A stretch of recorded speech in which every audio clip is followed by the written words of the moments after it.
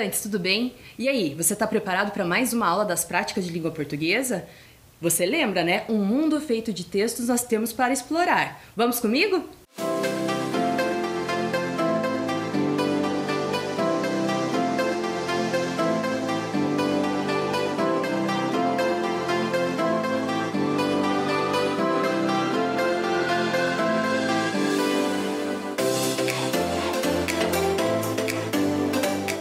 Para a gente retomar, você lembra aí do nosso mapa, né? O mapa, um mundo feito de textos. E olha só, a primeira coisa que nós exploramos na aula juntos foi um infográfico que tratava ali sobre a questão de fake news. Isso, nós falamos bastante sobre isso, lembra? Ótimo. Depois, vocês lembram qual foi a aula? A próxima aula foi sobre memes, isso mesmo, a gente discutiu o que é um meme, né, afinal, e trabalhamos então este gênero textual, esse outro texto. Bacana. E agora? A última aula, olha lá, nós trabalhamos podcasts. Isso. E nós falamos que o podcast, ele é uma mídia, né? É por ele que é veiculado ali diferentes tipos, né? Diferentes textos. E nós vimos na aula passada vários tipos de podcast. Você lembra? Ah, agora que a gente vai ver se você lembra. Sabe por quê? Olha só. Eu trouxe uma convidada especial e ela fez um podcast especial para vocês, falando algumas coisas muito interessantes que você já vai ouvir. Vou apresentar vocês a essa professora. Olha só. Essa professora é a professora Valesca Baggio, das Práticas de Educação Ambiental. E isso mesmo, vocês já devem ter visto ela pelas aulas aí das Práticas de Educação Ambiental. E agora eu convido você aí a ouvir esse podcast e preste bastante atenção, porque depois você vai ter que me dizer que tipo de podcast que ela fez para você. Combinado? Então vamos ouvir? Então, vamos lá! Olá, tudo bem com vocês? Eu sou a professora Valesca, das Práticas de Educação Ambiental. No podcast de hoje, nós vamos falar sobre as mudanças climáticas e seus impactos no planeta Terra. Bem, as mudanças climáticas, como o próprio nome indica, referem-se a mudanças no clima que estão ocorrendo em todo o planeta e que apresentam efeitos que já podem ser vistos em várias de suas partes.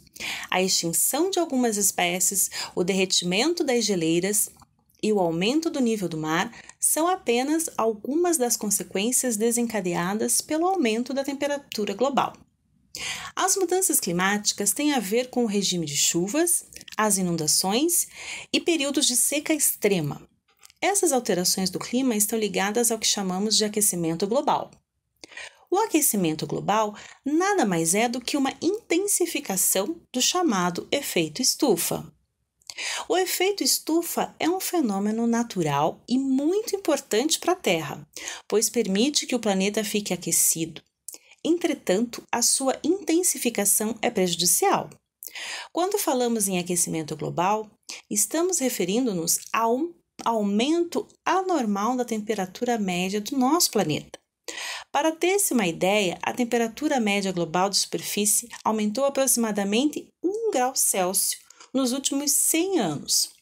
E as pesquisas indicam que esse aumento está muito relacionado à ação do ser humano, que ao longo dos anos aumentou suas emissões de gases do efeito estufa, como é o caso do gás carbônico.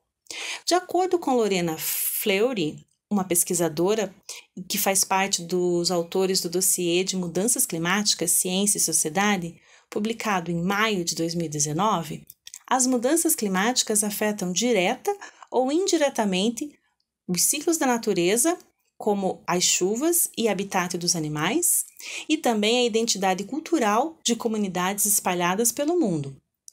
Cito aqui como exemplo populações indígenas que, em virtude do próprio manejo florestal, dependem do regime de chuvas para que mantenham a agricultura de subsistência.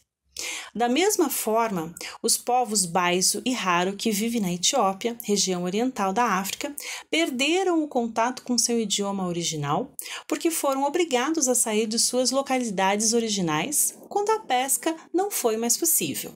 É incerto onde especificamente o aumento da temperatura irá provocar consequências, sendo essas em especial relacionadas ao nosso modo de vida.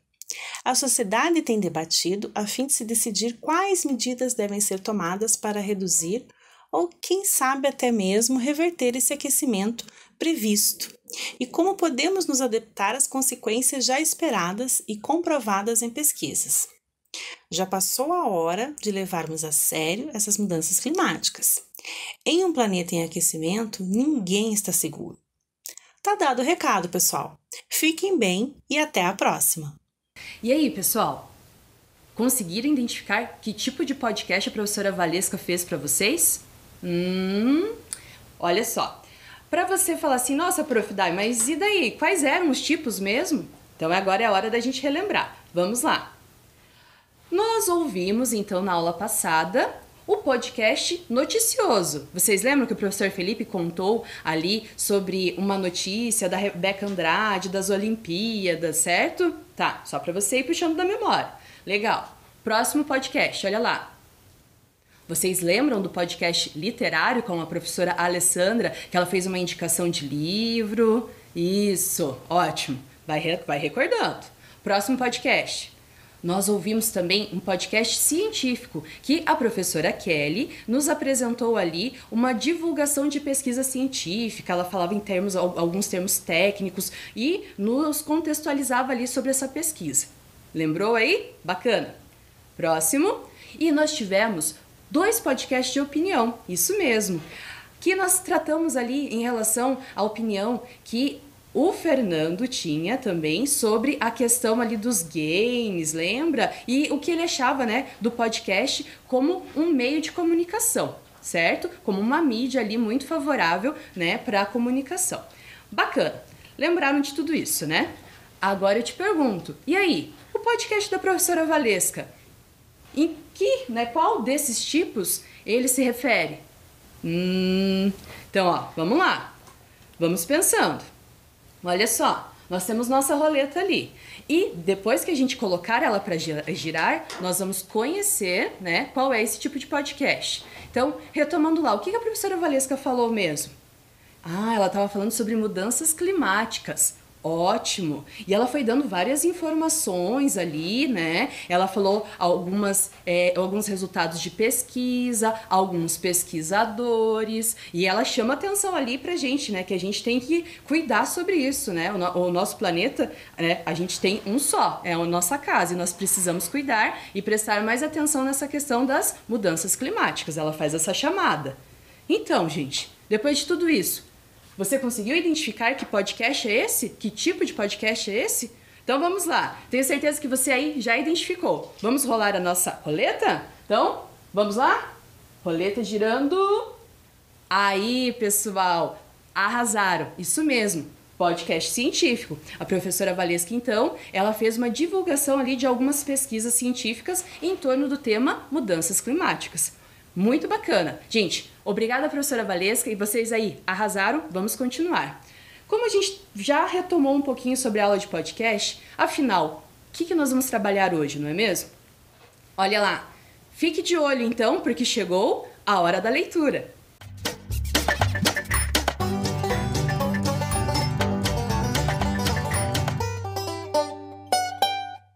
E aí, tá preparado? Então, olha só. Gente, hoje nós vamos direto para a leitura, certo? Então, presta atenção aí. Vamos lá. Primeira aula de Zumba.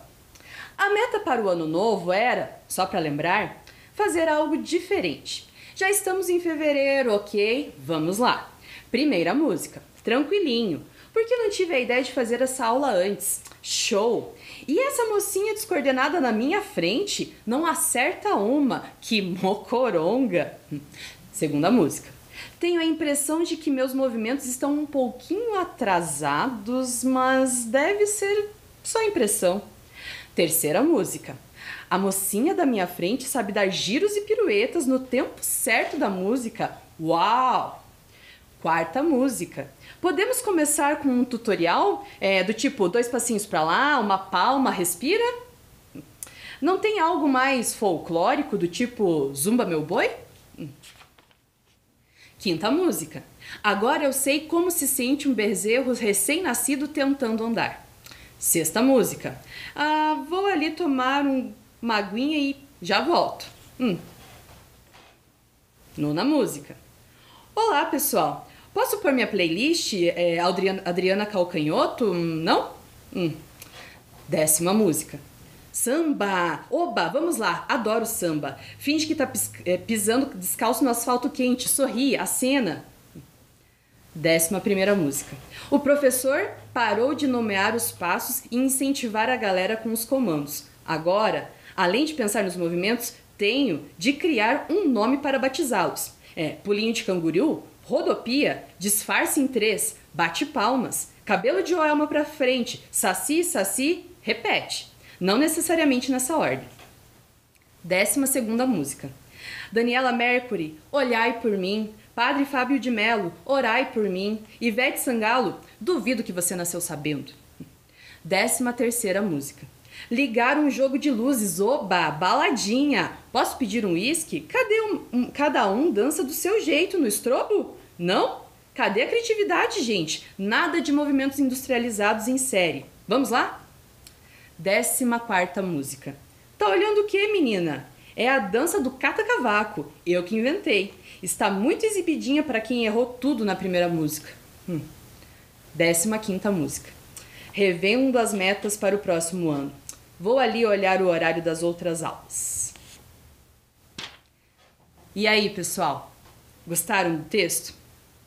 Não acabamos por aqui, não. Agora, você acabou de ouvir o texto que eu li, mas agora você vai ter um vídeo, exatamente. Esse vídeo, ele vai ali também, representar o que está acontecendo aqui. Então, vamos para o momento do vídeo? Mais um momento para você prestar atenção aí e ir percebendo que texto é esse. Então, fique de olho aí.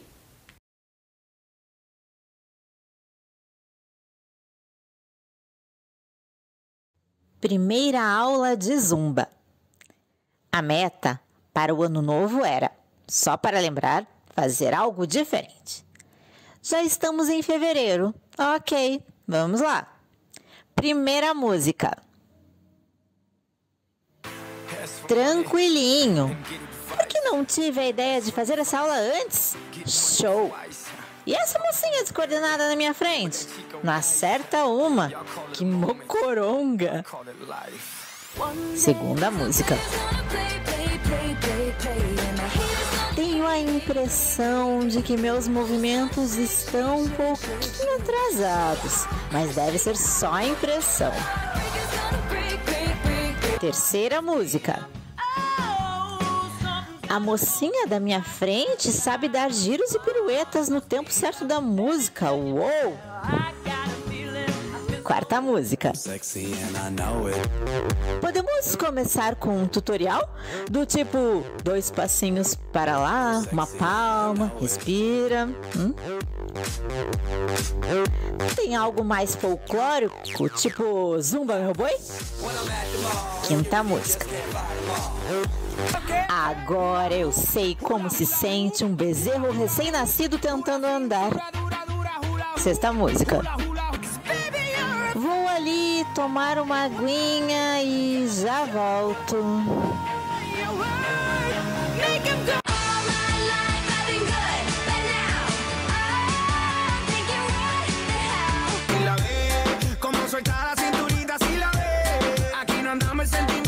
Nona música. Olá, pessoal. Posso pôr minha playlist? Adriana Calcanhoto. Não? 10ª música. Samba. Oba, vamos lá. Adoro samba. Finge que tá pisando descalço no asfalto quente. Sorri, acena. 11ª música. O professor parou de nomear os passos e incentivar a galera com os comandos.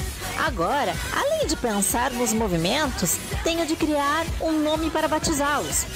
Pulinho de canguru, rodopia, disfarce em 3, bate palmas, cabelo de alma pra frente, saci, saci, repete. Não necessariamente nessa ordem. 12ª música.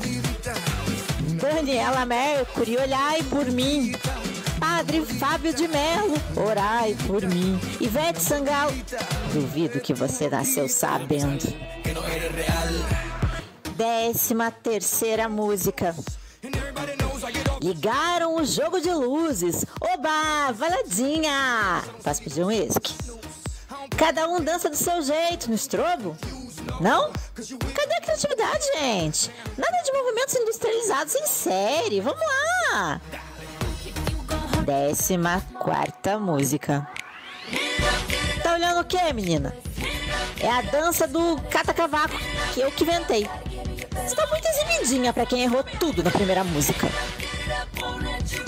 15ª música. Revendo as metas para o próximo ano. Vou ali olhar o horário das outras aulas. Pongo rosas sobre el Panamera. Pongo palmas sobre la... Reconheceram, pessoal, quem estava ali no vídeo? Né?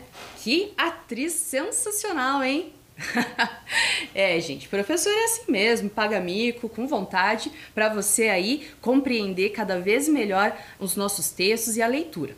Legal. Ah, e a narração foi da professora Alessandra, isso mesmo, você também a conhece. Bacana.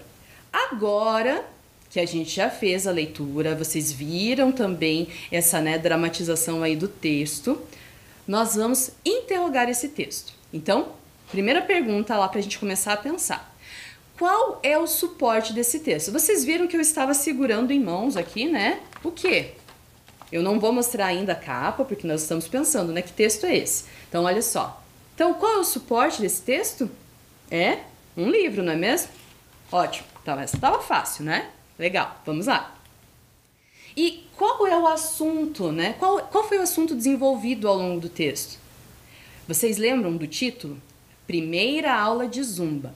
Zumba, como vocês viram ali no vídeo, né, é essa atividade física, né, que é mesclada ali com danças latinas. Então, né, fica bem divertido, bem aeróbico, não é mesmo? Né, se movimenta bastante. E esse era o título, Primeira aula de Zumba. Então, o que vocês conseguiram perceber? Né? Quem ali estava conversando com vocês? Que parece que a gente estava conversando com alguém ali, não é mesmo?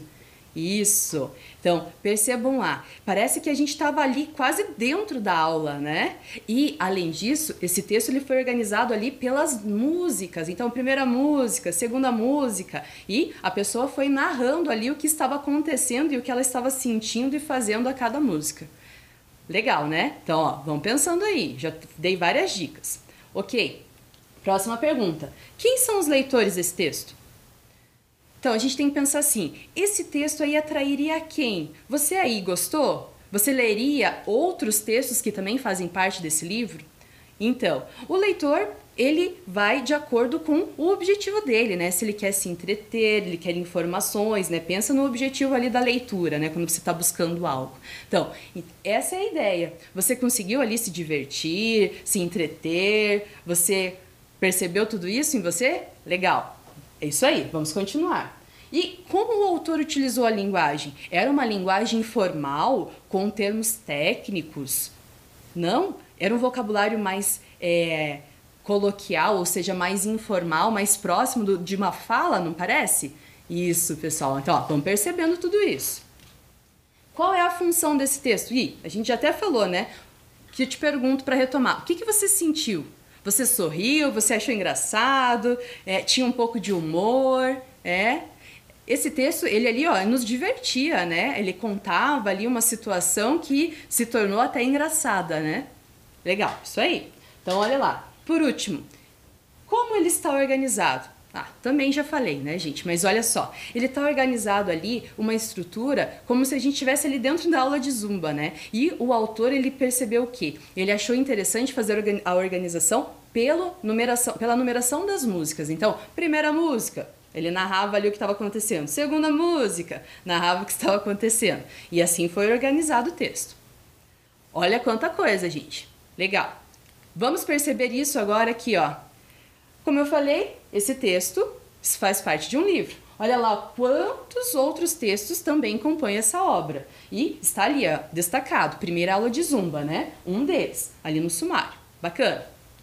A gente já falou sobre isso também, né? Junto com as perguntas. Mas olha lá, a gente tem que perceber, só para vocês terem uma visão novamente da organização, da estrutura do texto, né? O título, tô retomando ali com vocês a questão da linguagem formal. Vou ler ali para vocês o que tá destacado, tá assim, ó.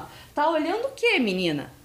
Olha lá, é muito próximo da nossa fala, né? Tem a contração, né? Não é está olhando o quê? É tá olhando o quê, menina? Então, é uma linguagem mais informal, mais próxima da fala. E isso traz um vínculo com o leitor, né? Nos aproxima. Isso. E a estrutura, como eu falei, o autor aqui, ele quis fazer essa jogada de organizar o texto de acordo com as músicas. Primeira, segunda, terceira, até a 15ª música, que foi quando ele foi rever ali as ideias das metas, né, que ele tinha proposto.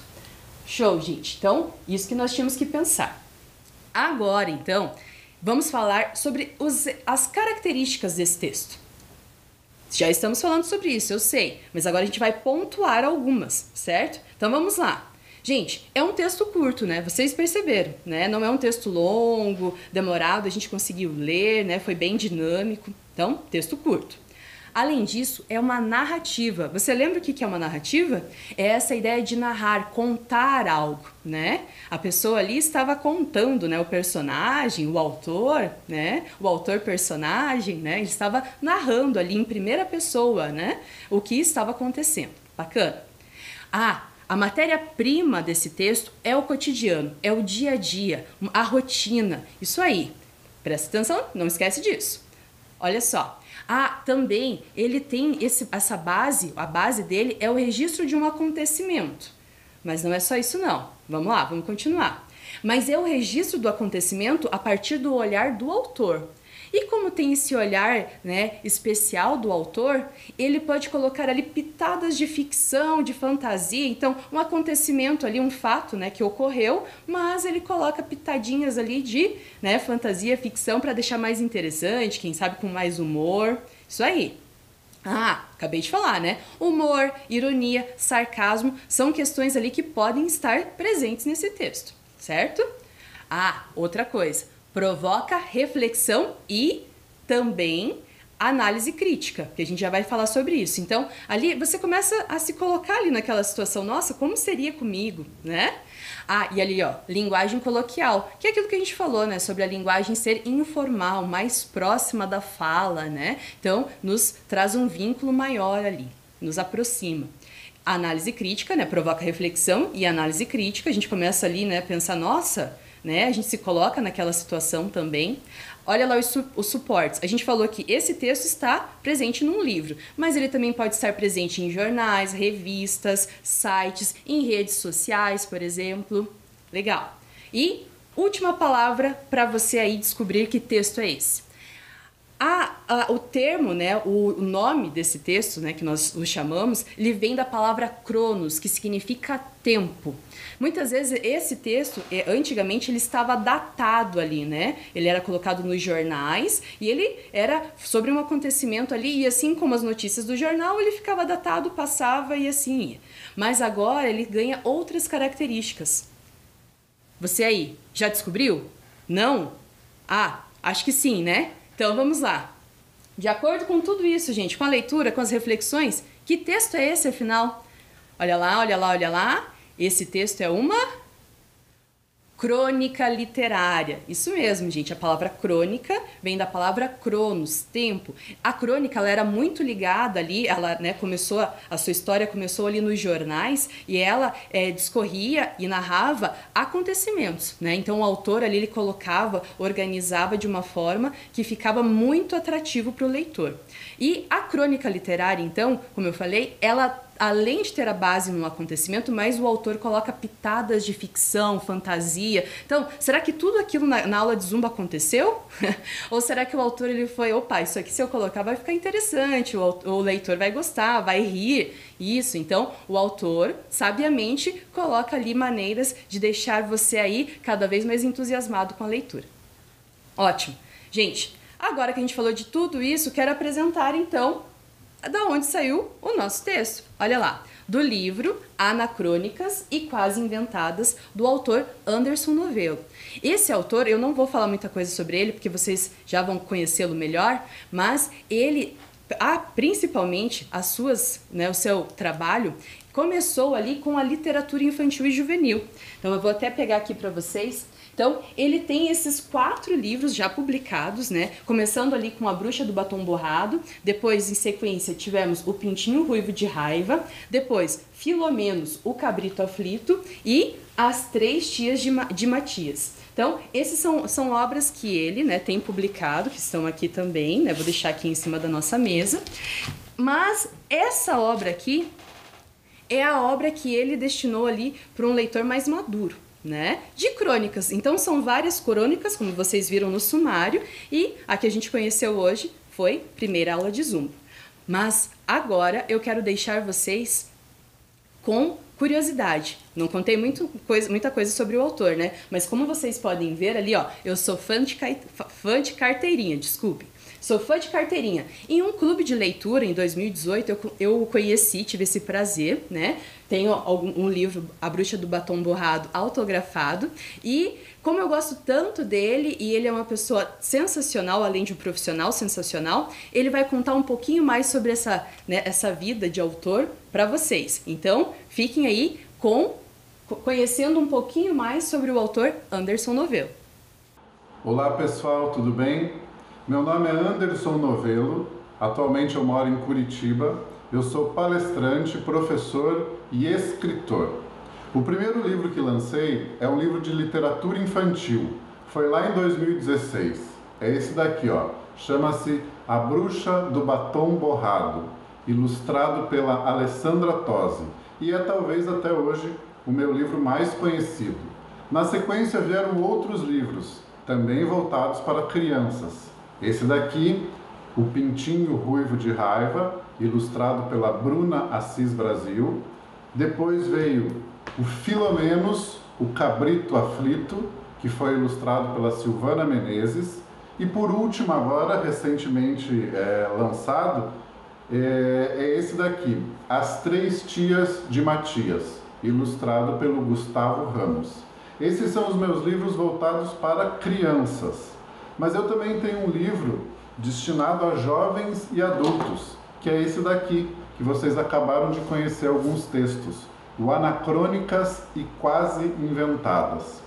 Qual é a história do Anacrônicas e Quase Inventadas? Ele é uma coletânea de crônicas que eu escrevi ao longo de 5 anos nas minhas redes sociais. Eu chegava em casa, tinha a ideia de uma crônica e postava nas minhas redes sociais. As próprias pessoas que me acompanham nas redes sociais começaram a comentar: professor, você deveria lançar um livro de crônicas. Professor, você poderia reunir esses textos aí um dia e lançar um livro. Se você lançar um livro, um dia eu vou comprar.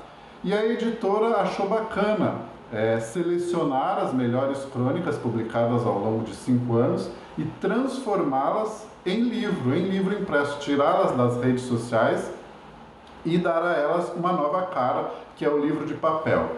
Então, o Anacrônicas é uma coletânea de crônicas minhas publicadas primeiramente nas redes sociais.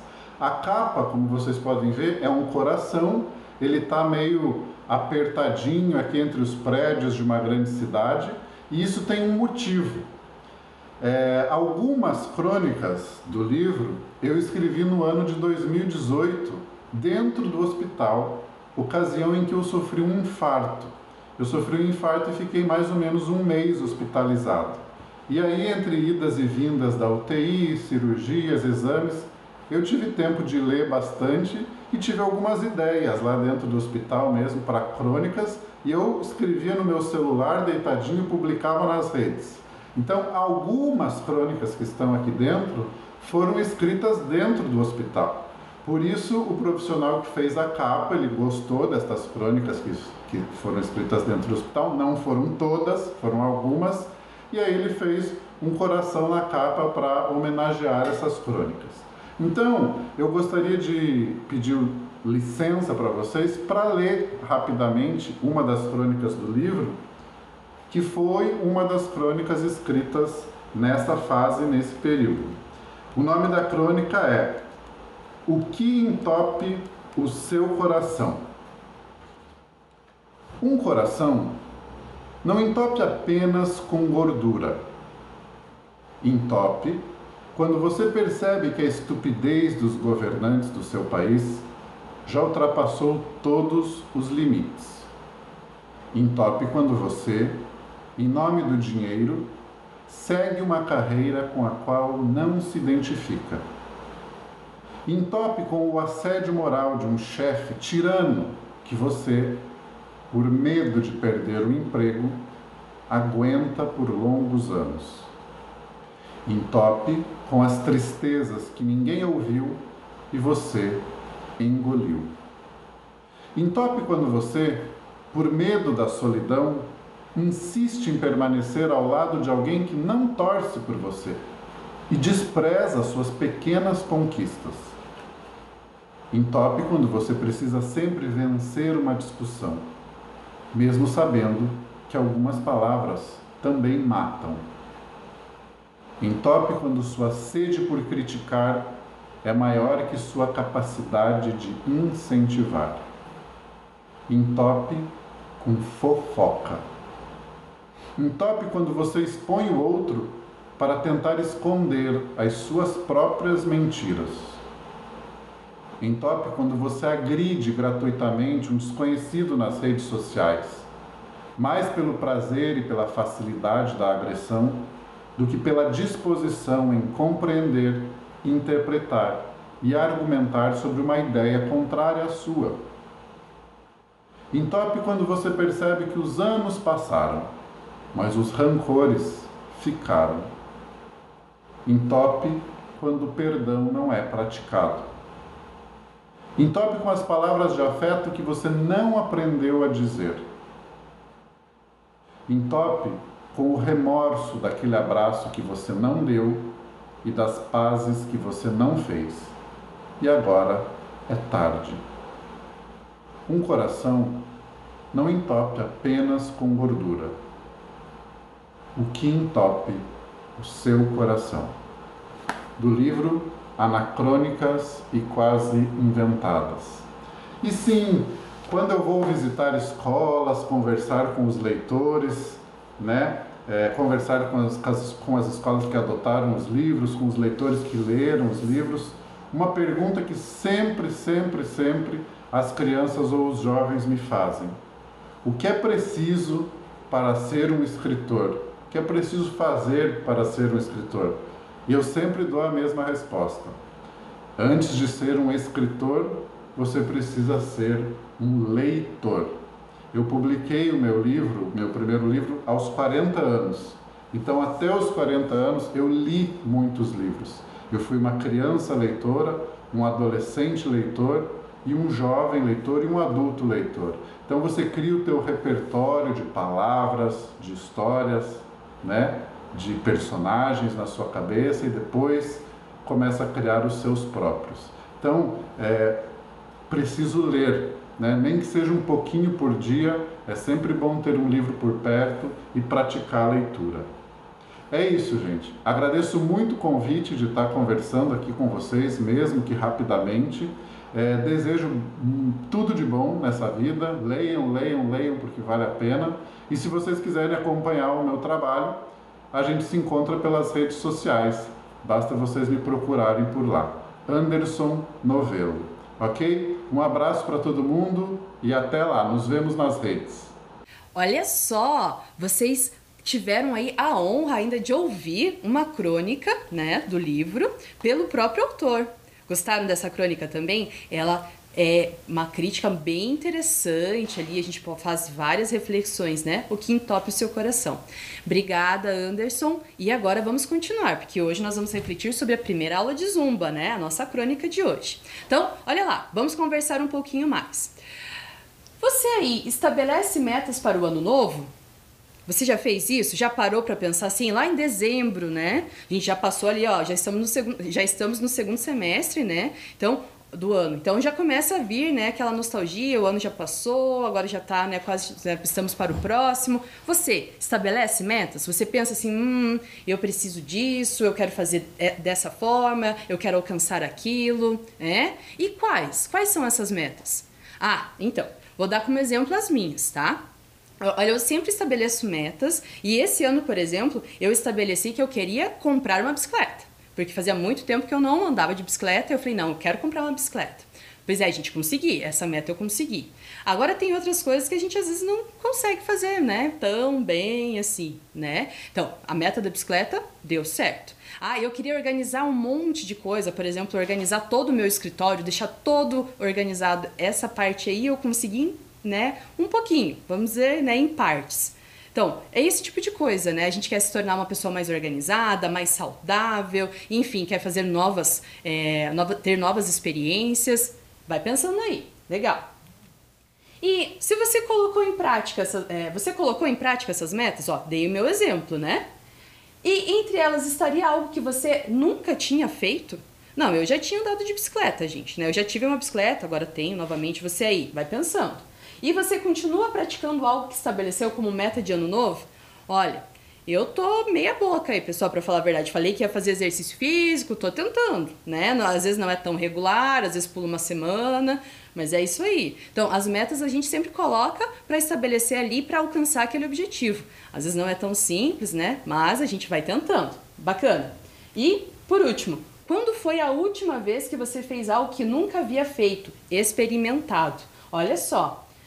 Vou contar uma coisa pra vocês. Então, eu não sou de passar muita maquiagem, sabe? Vou sempre de cara lavada. E sabe quando surgiu aquele negócio de cílios pra colocar ali? Não cílios postiços, aquele, sabe? Que você coloca, então, artificial, mas aí fica por um tempo. Então, fui fazer esse negócio aí. Gente do céu, saí parecendo que tinha uma borboleta nos meus olhos, eu não conseguia usar o óculos, me incomodava. Enfim, saí do negócio, já saí arrependida. Eu falei, eu não gosto, não adianta, essas coisas não dão certo, eu gosto de coisas mais naturais. Mas enfim, eu queria experimentar, né? Gente, o que aconteceu? No dia seguinte, não fui lá pra mulher tirar, pra arrancar tudo os cílios lá da professora Dai? Pensador que não passei. Falei, vou ficar sem cílio nenhum agora, né? Queria ter um pouco mais, não vou ter nenhum. Às vezes as coisas que a gente quer experimentar nem sempre dão certo, né? Foi só pra vocês pensarem aí. E você? Já passou por isso? Já fez uma coisa nova? Faz pouco tempo, faz bastante? E daí, deu certo? Foi bom? Não foi? Vamos lá. Olha que legal que essa crônica nos faz pensar. Mas agora que a gente já conversou sobre isso e você refletiu, eu quero que vocês saibam um pouquinho mais sobre essas questões pelo professor Emerson. E aí, você lembra dele? Ele é o nosso professor de literatura de 6º ou 9º ano. E além disso, ele também é professor da Escola Municipal Caíque Cândido Portinari, das turmas de 9º ano. Vamos saber aí o que o Emerson já estabeleceu como meta e se ele conseguiu? Então vamos lá! Olá, tudo bem com vocês? Para quem não me conhece, eu sou o professor Emerson, sou professor de língua portuguesa, trabalho com os 9º anos da Escola Municipal Caíque Cândido Portinari. E quando a gente fala de ano novo, né, a gente pensa em tantas renovações que a gente vai se renovar. E o que será que nesse período aconteceu comigo com questão de projetar metas? Né? Porque o ano novo vai começar, a gente quer ser uma pessoa nova, a gente quer ser uma pessoa melhor, fazer coisas melhores, conquistar muitas coisas. E claro que eu não poderia ficar fora dessa, é óbvio que nesse período, claro que a gente começa a pensar, a refletir sobre o ano que passou e criar, né, expectativas para o próximo ano.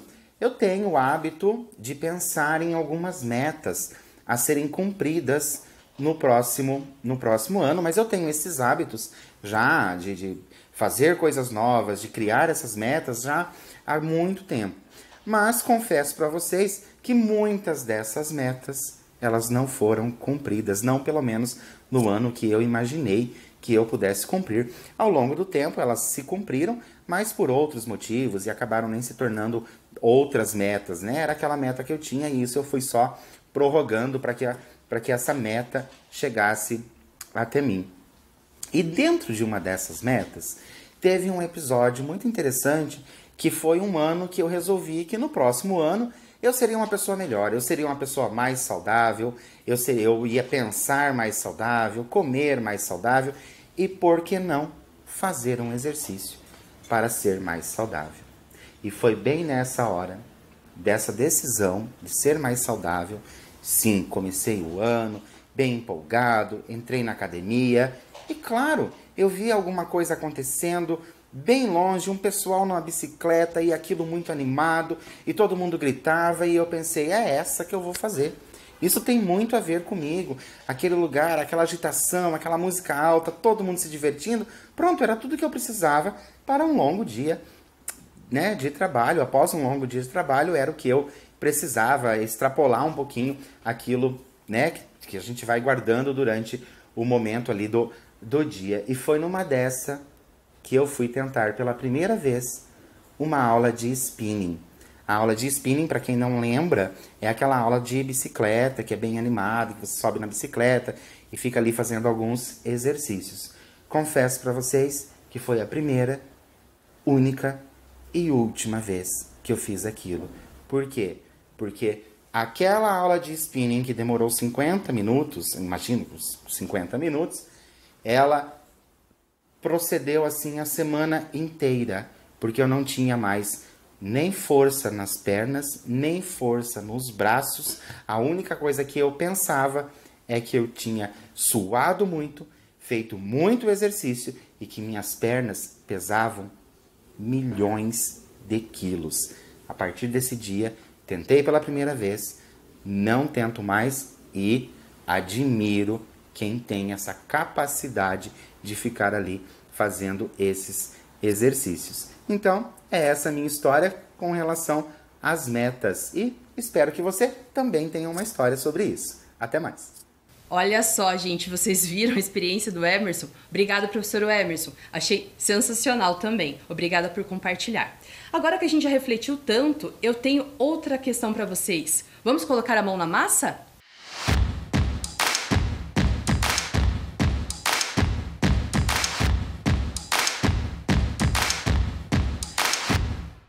Mão na massa então, pessoal.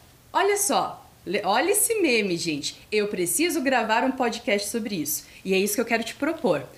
Hoje, então, a proposta é que você grave um podcast de opinião, sobre isso que nós estávamos conversando, certo? Olha lá, qual é a nossa pergunta? Na sua opinião, estabelecer metas para o ano novo auxilia as pessoas a alcançarem seus objetivos? O que você acha? Então, isso que eu quero saber. Então, um podcast de no máximo 2 minutos. Combinado? Então, olha o roteiro que nós preparamos para você. Então, pense só. Você vai gravar esse podcast pensando ali, em fazer uma apresentação. Então, se você se apresenta, fala seu nome, a idade, o ano escolar em que você está e a escola, certo? Depois, você pode fazer uma introdução conversando sobre aquilo que a gente já falou. Então, olha lá, você costuma estabelecer metas para o ano novo? Quais seriam essas metas? E se você já estabeleceu metas, você já continua praticando, né? Ou não? Será que elas já ficaram lá para trás? Além disso, você pode pensar assim, eu propus alguma coisa nova para mim ou não? Vai pensando. Daí, o 3. O 3, sim, é o momento de você responder a pergunta. Qual é a pergunta, então? Na sua opinião, estabelecer metas para o ano novo auxilia as pessoas a alcançarem seus objetivos? Isso, bacana. Respondido isso, você pode se despedir e agradecer. Legal? Então, conto com o seu podcast. Olha lá, mande seu podcast, eu vou amar. Isso mesmo. Então, olha lá, para qual e-mail? oficinasdointegral@gmail.com. Não esqueça de colocar no e-mail seu nome, a idade, a escola e o ano escolar. Além disso, gente, peça ajuda ao seu responsável e participe. Espero seu podcast, combinado? Mas agora, vamos para o momento Aprendemos Hoje? Então, gente, vamos lá então. O que aprendemos hoje? Olha só. Compreender o que é uma crônica literária, né? Identificar as características do gênero crônica literária e analisar uma crônica literária. Fizemos tudo isso. Olha só. E hoje, olha lá o nosso mundo feito de textos. Vamos colocar a nossa crônica ali? Olha lá. Colando a nossa crônica. E é isso aí. Te espero na aula que vem. Até a próxima. Tchau, tchau.